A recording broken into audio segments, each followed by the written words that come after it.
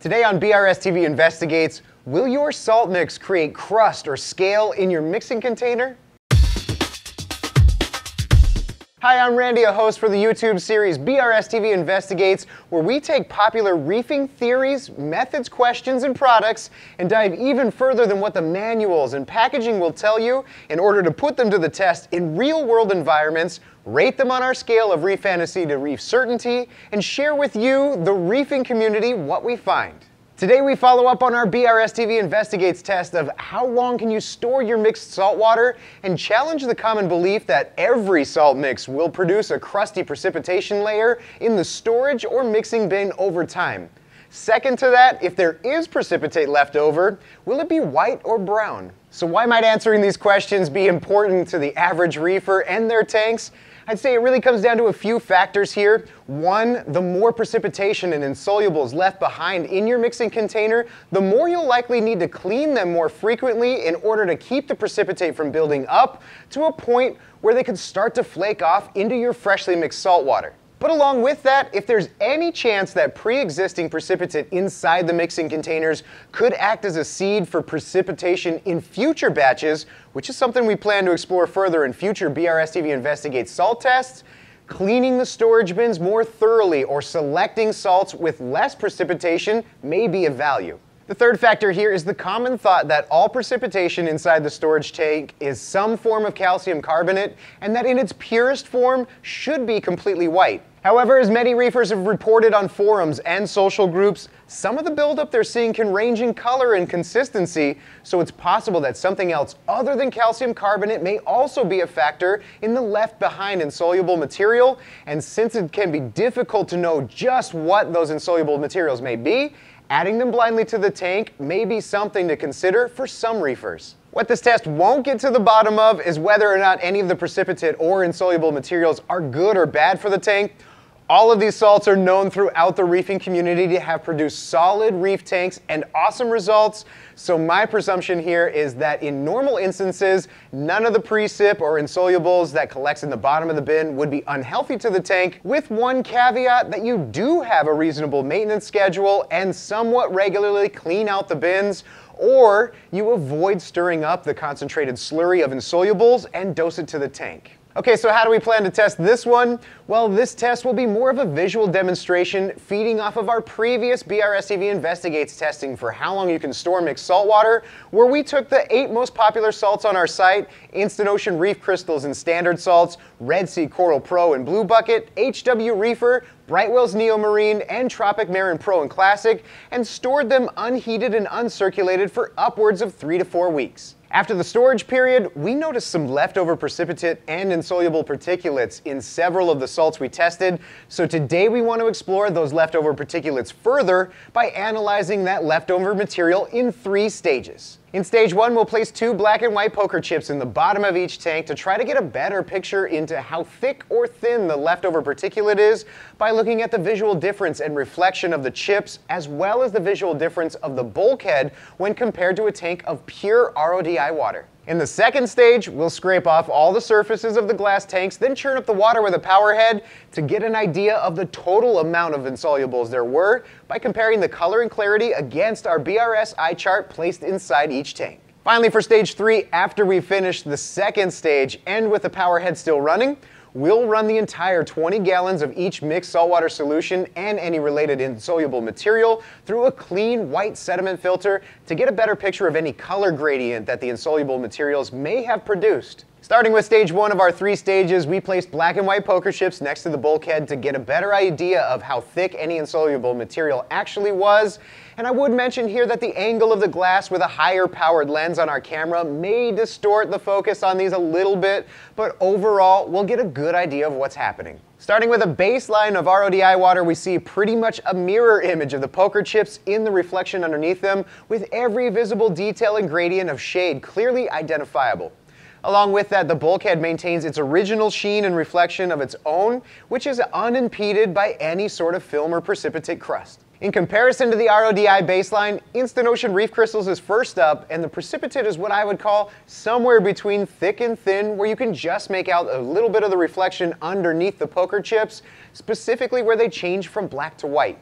I'd also point out that there is the slightest sheen to the bulkhead on the edge, but it is lightly coated. The Instant Ocean Standard Salt has more pronounced reflections under the poker chips, where we can see some detail changes in the shade more clearly, where I would call this one a thinner coat of precipitate. The bulkhead also shows some light reflection to it, where there is some bit of gleam on the surface. The HW Reefer tank has somewhat thick precipitate where we can just start to see very subtle reflections under each chip, and a pretty good coating on the bulkhead as well. Red Sea Coral Pro is next, and right away we see that any reflection is lost under the poker chips through the thickness of the precipitate or insoluble material at the bottom of the tank. Looking at the bulkhead close up, we can also see that it also shows a thicker coat, but this is an elevated salt mix, and I don't think anyone would find these results surprising. With the poker chips in the Red Sea Blue Bucket tank, we can also see that there is no reflection under each chip and more of what I would call the thicker end of precipitation, as we can also see by the dusting on the black bulkhead. The Brightwell Neo Marine tank is next and shows very little precipitation in the bottom of the tank, which is evident by the most subtle distortion to the clarity of the poker chip reflection and very light dusty film on the bulkhead. Let's take a look at the Tropic Marin Classic tank, where we can see pretty clearly the reflection of both chips with a light coat of precipitate distorting the clarity just a bit, and on the bulkhead we can see the same film, but there is a sheen reflection of light still coming through. Lastly, for this stage of the test, we have the Tropic Marin Pro, where I'd say we see a nearly perfect reflection under the chips, where we can clearly make out all of the elements on them, while at the same time, the bulkhead also maintains its shine and light reflection of its own. In stage 2 of our analysis for color and clarity, we scrape the surfaces of the tanks to help visualize just how much precipitate and insoluble material there was by dropping our BRS custom eye chart into each tank. To reference as we go forward in this stage, here's the same BRS eye chart in pure RODI water, where we see all lines are clearly legible with no color tinge to the water. Again, starting with the Instant Ocean Reef crystals, there is some lack of clarity to some degree, but for the most part, I can make out most of the lines on the eye chart. The water is noticeably more yellow than pure RODI water, with larger particulates floating around, some of which seem to have a slick coat or organic feel to them, rather than the crusty particulate, which we also noticed after cleaning the tanks. In the Instant Ocean Standard, we can see the letters of the eye chart are reasonably clear with a minimal notice to change in color. Yet again, some of the larger particles have a stringy, organic type of look to them. The HW Reefer tank is next, and we can see that it is cloudy to a point where some of the lines below the orange color band are fairly tough to make out. There's also some larger particles floating around in the water that have similar organic-like structure to them,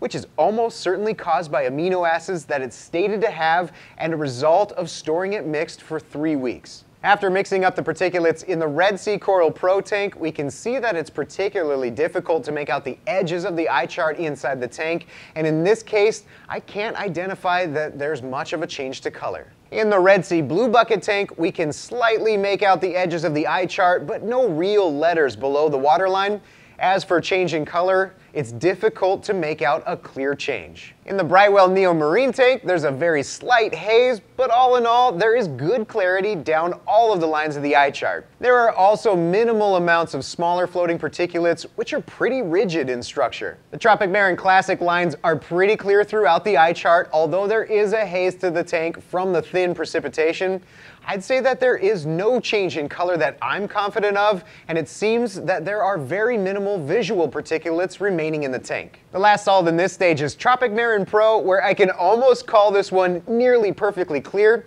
with acuity of the letters all the way down to line 12 and a couple particle remnants floating in the tank. Okay, last but not least is the final stage of our observations for each of the salt mixes, where we pump the entire 20 gallons inside each tank through the sediment filter while the water was still being churned up from stage 2. Since actual differences in color were a bit difficult to see in previous tests, we set up each filter in varying degrees of color gradients in relation to how different they were from a brand new sediment filter that was soaked in fresh RODI water. In this case, it just makes sense to show the variations next to each other as a whole rather than individually, as the differences in shade were pretty subtle. As you can see here, with all of them lined up next to each other, it's tough to make out some of the changes from one to the next, so we did our best in a blind lineup to place them on a scale that showed differences in color from the control sediment filter. From our eyes interpretation, we place them from left to right in the following order, with the Control RODI sediment filter on the far left, followed by Tropic Marin Pro, Tropic Marin Classic, HW Reefer, Instant Ocean Standard, Bright Whale Neo Marine, Red Sea Coral Pro, Red Sea Blue Bucket, and finally Instant Ocean Reef Crystals. I wouldn't say that these are necessarily ranked or ordered from best to worst, but rather the takeaway here for me is that although some of the salts seem to be relatively clear in relation to RODI water, actually all of them ended up having some degree of color tinge to them, to the point that I wouldn't consider any one in particular to be crystal clear or 100% perfect. One thing to mention here as well is that the color tinge we saw in this test is only after filtering 20 gallons of salt mixes that can make upwards of 150 to 200 gallons in total. So once 8 to 10 times of the amount of the same salt water passes through the same sediment filter, the color gradient will be more pronounced. So is there any truth to the common belief that every salt mix will produce a crusty precipitation layer in storage or mixing bins over time? Since most of these salts we tested do have some degree of precipitate in storage, I'll rate this one a 9 on the Reef certainty scale. We could all reasonably expect to see varying degrees of precipitation or insoluble material at some point during storage, with some salt mixes definitely having more or less than others. As to the question of whether leftover insolubles and particulates were white or brown, well, in our example here, almost none of them were absolutely without a tinge of color, but there were differing degrees to that color overall. All right, so how can reefers use what they saw here today for their own reef tanks? From the results of today's testing, there's something to be said about the amount of time that could potentially be added to our regular maintenance rhythm of thoroughly cleaning our mixing bins or storage containers. Thinking of the differences in where and how the salt and salt additives are harvested or mined, there's almost certainly impurities and organics that may not be refined out, which could also be a factor in what's produced inside the container. I don't think we can say one way or the other that the impurities are bad for the tank, or for that matter, even beneficial, only that if given a choice, most people would probably prefer that they weren't there to begin with. Considering the range of color we saw today, it is likely that the settled material inside the container is more than just calcium carbonate precipitate, doubly so when you combine today's results with the last Investigate salt test, where some of the salts had no noticeable drop in calcium or alkalinity over a few weeks, but did develop insoluble impurities at the bottom. So the picture here is probably more complex than it might first seem. So we've identified the effects of storage in uncirculated and unheated controlled environment and developed a clearer picture into what was left in the bins after storage. But before we move on to see if heating and circulating the saltwater in storage has different impacts,